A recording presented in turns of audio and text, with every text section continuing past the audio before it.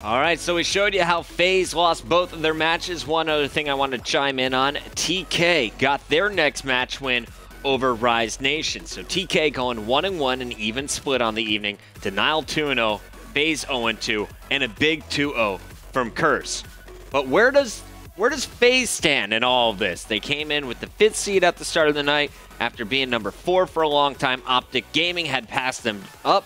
Now FaZe moves down to 5th. Did that 0-2 help drop them even further? Well, let's take a look at what we need to look out for moving forward. Here's their upcoming schedule. Starting tonight, they face off against Evil Geniuses. Tomorrow, it's Envy, the number 1 team. On the 2nd, they'll also play Optic Nation, the number 3 team. Then they face off against Curse before finishing with another match against Envy, the number 1 squad. Positives of this, 4 of their 5 games are home, so they're going to get 3 of the 5 to host. Negative, they have to play Envy twice. That's a big one there. In fact, 3 of the 5 matches are against the top 3 teams if you count in Optic Nation.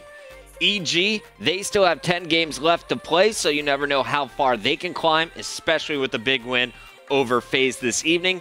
And Curse is working on a 3-match win streak after going 2-0 last night and including their match from Monday. So FaZe, not really secure on our front page yet. We'll see where they land overall. Here's a look at our full standings at the end of last evening. Very top, we're going to see Envy once again at 27-9, Rise 24-14 after their 2 losses. Optic Nation 21-15, and 22-16 is Optic Gaming. FaZe, their big lead of going positive, now it's cut down to just a 3-match difference, 21-18, with Most Wanted behind them at 500, 19-19. Page 2, you're going to notice the big change up. The only move really on this leaderboard, Denial jumping ahead of Team Caliber and Vanquish once again. They have pretty similar match wins, but they have less losses than both of those squads. The team they need to look out for, in my opinion, is Evil Geniuses. If EG can go on a 3-game run, they got a better record than Denial and will be higher seeded. Curse, they have some of the most games played in the league, and they sit at 17-22, but they're on a big 3-game win streak. Denial, though, really, last night was a huge statement for them after losing the 2K this past weekend. They made it to the finals, we should mention. They stopped the bleeding. They were 2-10 before this. Now they are 4-10 in their last 14 games.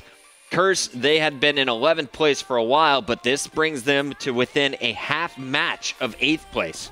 Yeah, just a half match. FaZe 0-2 might just serve as a wake-up call to them. They remain in good shape. Their magic number is just 3. So when we look at tonight's matches, I'll explain what that means.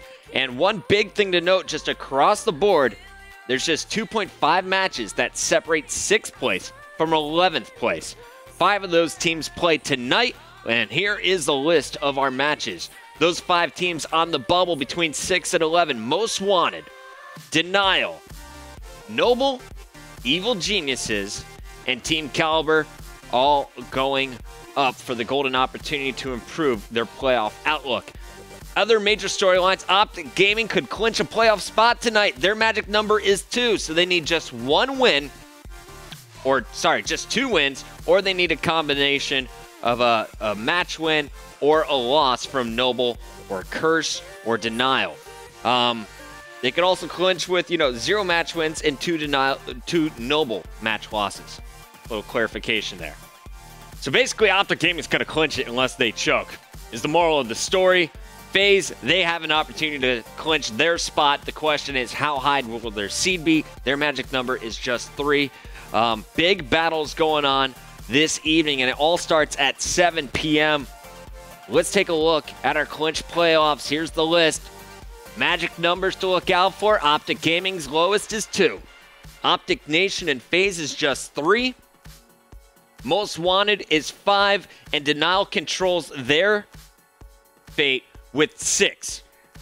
EG, they also have the least amount of matches played. They control their fate with 9. The other teams, regardless of how many matches they win, are still mathematically in a situation where they could not make it to Season 3 if the other 2 perform better than them. That's TK, Noble, and Curse. It's all going to come down to the math in the end, but they just need to desperately win every single match here. I think our top 3 teams there, Optic Gaming, Optic Nation, and FaZe, are going to be safe.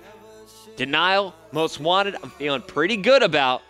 My question is, who is going to get that ace spot? Is it TK? Is it Curse? Is it Noble? Is it EG? Anything could happen from here on out. It's going to be an incredible evening of games. Once again, it's going to start at 7 p.m. Eastern, as always, right here on MLG.TV. I hope you guys enjoyed today's ESR. I know it's a bit short, but wanted to bring you the news. We'll give you the update tomorrow as well, and it's going to be pretty interesting here. Let me know, guys. Who do you think is going to move on? Once again, in our top 6, we got FaZe. We got Most Wanted right there on the edge of the bubble. Optic, both of their squads, Gaming and Nation. And we're going to see, of course, Rise and Envy already locked in. But who's coming out in the bottom half? Denial, EG, TK, Curse, Noble. It's going to be a mess. I can't wait to see how it all pans out. I'll see you guys tomorrow right here on the ESR. Kicking things off, we got I believe we're going to do a GB Live, maybe a little ESR update. I'll keep you guys updated. Follow me on Twitter. I'm at MLG Puckett, and I'll see you then.